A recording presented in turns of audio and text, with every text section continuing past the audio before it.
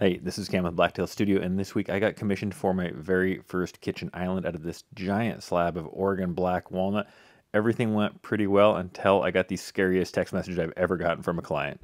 Stay tuned. If you're a regular at all to my channel, you might actually recognize that guy right there. That is Phil. Yep. And Phil doesn't just break tables. He apparently also sells wood, and he's the manager up at Gobi Walnut. And they were loading up this slab that was too wide for my truck. I really need to start looking at trailers or something like that, maybe one of those enclosed car haulers, because it was too wide to fit between my wheel wells. It was like 63 inches wide, and this thing was a bear. He told me I wasn't going to get it out of the truck by myself, but there's always a way, and here is the way that I worked out. And apparently the way to do this is to break the rails on my little tonneau cover thing, so that was kind of a bummer, but I did get the slab out in one piece because that was definitely the most important part. A lot of times people want to know how old the tree was where the slab came from, and I didn't count the rings on this, but Gobi tells me that a slab this size, the tree is probably in that 100 to 120 years old, which is pretty incredible. And a lot of times people have a problem with taking a tree down this size, and one thing you might not know is here in the kind of western Oregon, we get a ton of rain, and so our softwoods, our firs, our redwoods, they live forever. They do great with all this rain, but the hardwoods don't live much longer than like 120, 150 years. It's just too wet for them. So other parts of the country, they might live a little bit longer, but around here, they really don't live that much longer. And there is a disease going around. It's killing tons of these walnut trees. So almost all these big old trees they're taking down are dead and starting to rot and decay. If you're wondering what I'm doing here is I am just removing all of the bark, all of the little strands, any softwood that could compromise the bond, because we are going to be filling this void with epoxy, and it's not going to be a ton of resin like other kind of river tables that I've done, but this void is going to be filled with black resin. So I wanted to make sure I get a perfect bond. And a couple weeks ago, I made a full video on how to make a partial epoxy mold because it was a little bit involved and I didn't want to have to build a mold to set the entire table in and waste so much epoxy. I just needed this small little corner filled with epoxy. So if you want to check that video out, I will include a link in the description below, but here is kind of a little time lapse of what I did to make this perfect leak-proof partial epoxy mold. A lot of you already know that Super Clear Epoxy is a longtime supporter and sponsor of my channel, and while I use them because I genuinely feel that it's the best epoxy that I've ever used, you should always be skeptical of somebody who is sponsored by a company when it comes to taking their word for it. And I'm not expecting you to just take my word blindly at it, but what you should do is check out Matt's Woodworks because he did an unsponsored, completely unbiased review of the 13 top epoxies and did some amazing clarity tests in addition to strength tests and hardness tests. So I will include a link to that in the video description below, but he had some really cool results, and spoiler, Super Clear Epoxy kicked ass, and that is why I use them, but it was nice to be validated from an unbiased source.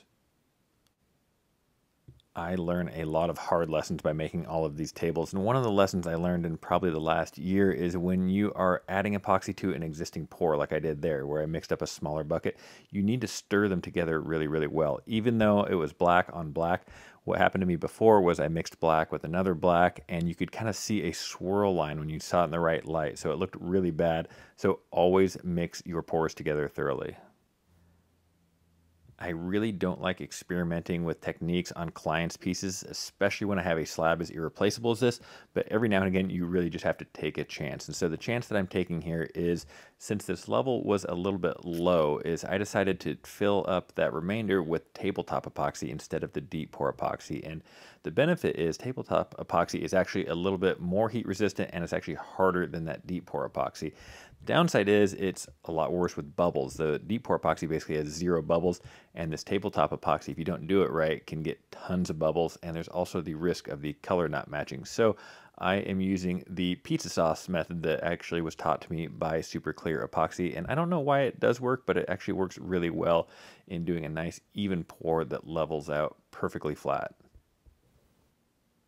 While it isn't mandatory to pop the bubbles with a torch on the deep pour epoxy, it is absolutely mandatory to pop the bubbles manually with this tabletop epoxy. And I like the torch a lot better than a heat gun for some reason. I see people use a heat gun.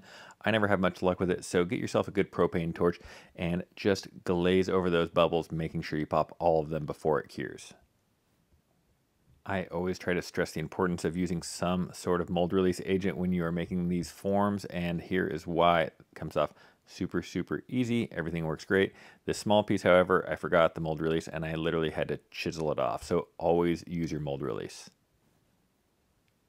Even though the slab started out at about 63 inches wide at the widest point, the finished island is only going to be about 45 inches. So what I'm doing here is I am just ripping it down to size so it can fit through the 50-inch planer at my favorite industrial shop in Northeast Portland, Creative Woodworking Northwest. So got it down to about 48 inches, wedged it into my truck, and it's getting easier to transport at this point. And here is that big shop in Northeast Portland. They have two 50-inch planers with two wide belts behind them. So every pass that it runs through, it's hitting a spiral head planer and two oscillating wide belts. Every now and again, I will get someone who acts really, really smart and tells me, hey, that's not a planer, that's a drum sander, or hey, that's not a planer, that's a wide belt sander. So take my word for it, it is a spiral planer with two oscillating wide belt sanders. And those wide belts, they can go up to, I think, 180 on the belts they have on hand. So it is an incredible tool. And if you still don't believe me, I guess you're just gonna have to take my word for it, because they have pulled that panel apart. I've seen the spiral head, I've seen the wide belts. It is not a drum sander. It's not just a wide belt sander. It's a planer with two wide belts. A really, really cool machine. Now that the slab is perfectly flat, it is ready for CNC. And I was lucky enough to have a client that made some really, really nice plans. This perfect diagram, everything was measured to exactly how he wanted it. So all I had to do was give this to my CNC company. They could put that in their computer, work their magic, and they were smart enough to cut an MDF template first to make sure all the measurements were exactly what the client wanted. I double checked everything. I wasn't there for when they cut the slab out, but they did an amazing job. And I asked them if I could help share the word or spread the word of their company, and they said they're changing company names and they're moving, so not to worry about it yet, but I will hopefully be working with them more in the future, and they did an amazing job.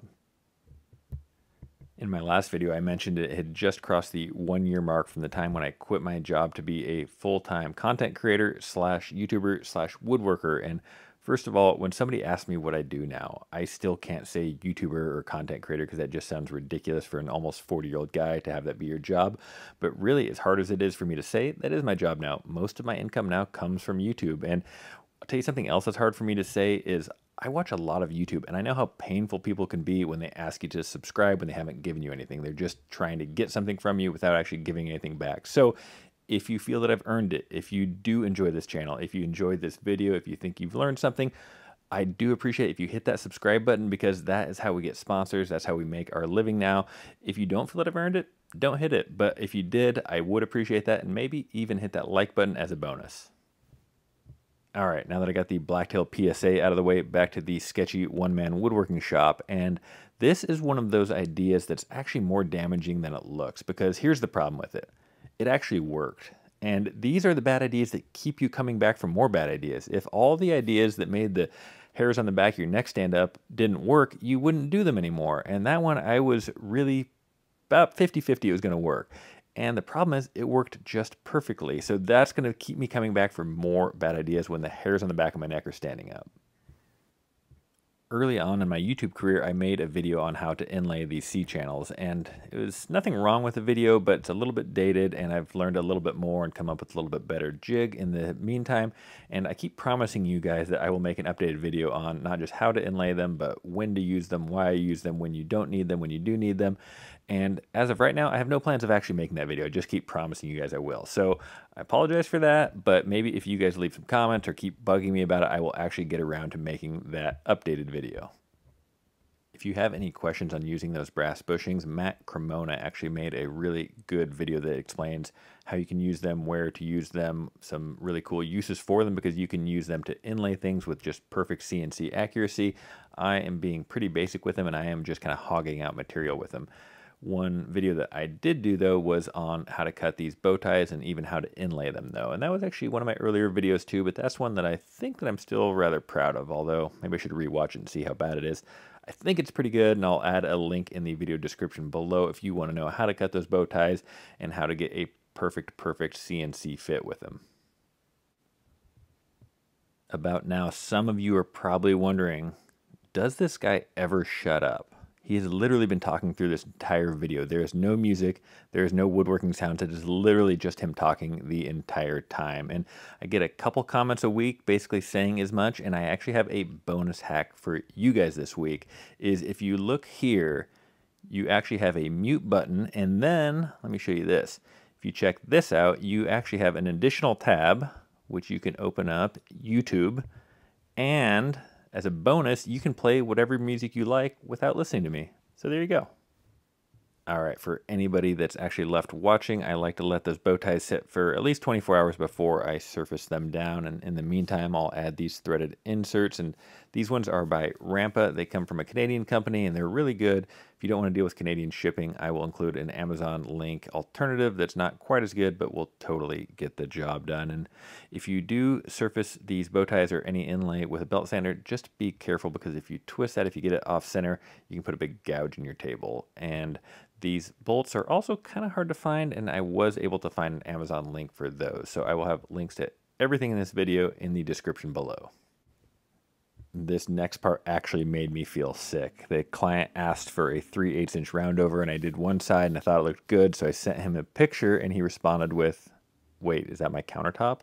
And I was like, oh my God, did I get this wrong? Let me go back and look at the text. What could I have possibly done? And he's like, "No, it looks great." And I was like, oh my God, how could you respond that way? I was gonna freaking throw up. So clients, you need to choose your words carefully. We are very sensitive, us makers. So anyway, he loved the roundover, and I love the roundover too. I think it looked cool, but it did make me feel a little sick when I thought that I might have messed that up.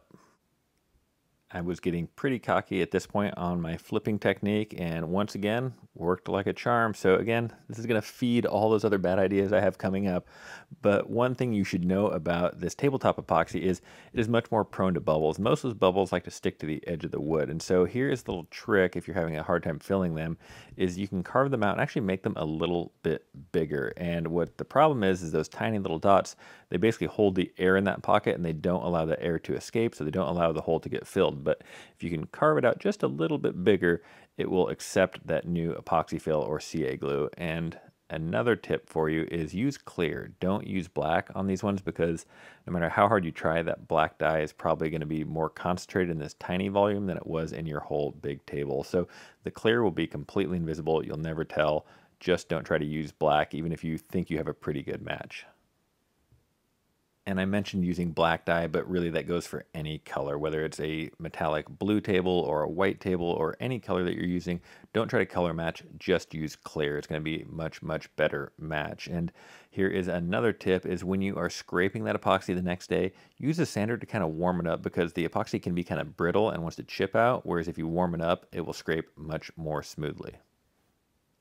I know in the past I've talked about the importance of using a good photography light to check your sanding progress, but I don't always show why. And so here is what we're looking for, is if you look closely, you can see those linear lines from those wide belts, that belt sander that fed through the machine.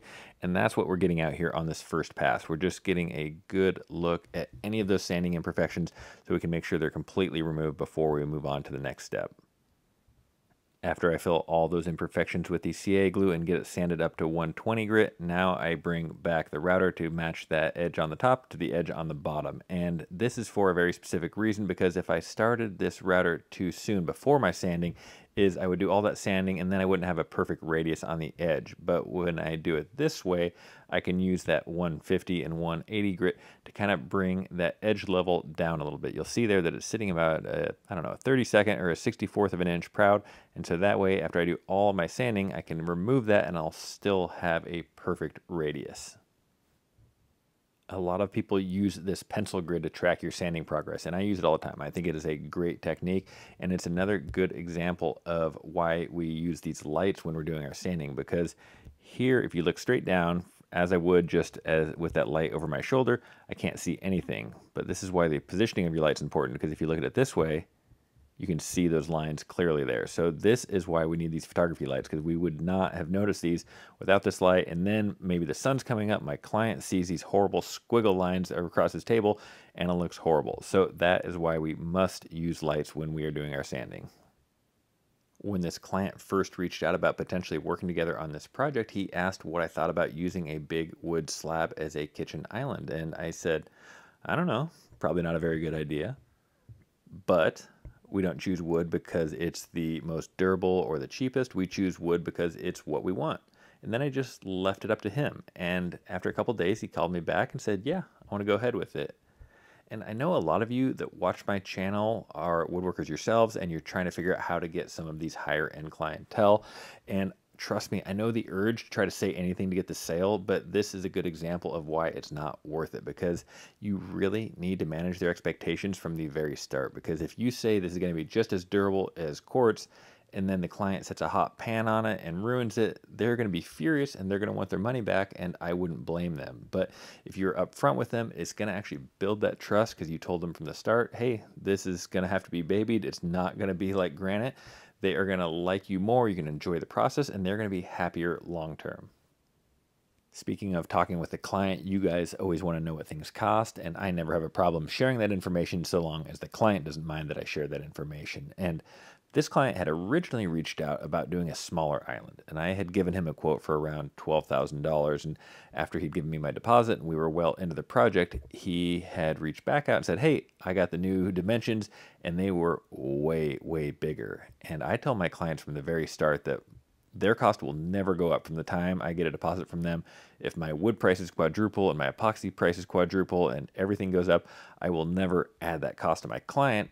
The only thing that will change the cost of your table is if you change the size or the style. And he made his island about 25% bigger. So I said, hey, I have to add 25% to this, which I really probably could have added more, but 25% was the least I could do. And so I said, hey, it's going to be 25% more. And he just says, okay, well, my math brings that to like just over 15,000 from the original bid. And I said, oh, well, that was easy. And so anyway, the overall finished cost to the client was 15,000 even. I rounded down just a little bit. Normally, I build a custom crate and then have these shipped via freight wherever they are going in the world. And this one was going to Northern Washington, and it was about 4 or 5 hours away, which was going to be about my limit to personally deliver something. And normally, I don't like to deliver things because it's just, so much time to do so. I have to deal with the rain and things like that. But shipping is such a nightmare, and it's gotten so expensive these days. Apparently, these vaccines have jacked everything up. So I told the client, hey, I will do this personally for like the lowest freight cost that we could find, just because I thought it'd be easier for both of us. And I definitely didn't make my normal shop rate per hour, but in the end, I was glad that I did it. It's always great to see a client, to meet them face to face, or at least mask to mask. And he had a really cool house, and he actually lived in a log cabin, which made perfect sense for why he would want a wood island, because he doesn't like doing things the easy way. Now, don't get me wrong. I absolutely love the look of wood countertops. I wish I could have wood countertops in my own house. I just know me, and unfortunately, I am too much of an animal. There is no way that a wood island would hold up under my abuse, so I'm not able to have them. That said, I love getting $15,000. It's one of my favorite things to get, so I would like to do more of these, and so that's where you guys come in. Some of you know I like to give a little bit of credit to the people that make it all the way to the end of the video. So this week, start your question or comment with either wood or not wood, meaning you would have wood countertops or you wouldn't have wood countertops. And that way I will know you made it all the way to the end of the video. And I promise I will answer all of your questions or comments first. As always, thank you so much for watching. Please subscribe for more videos just like this one. Have a great week.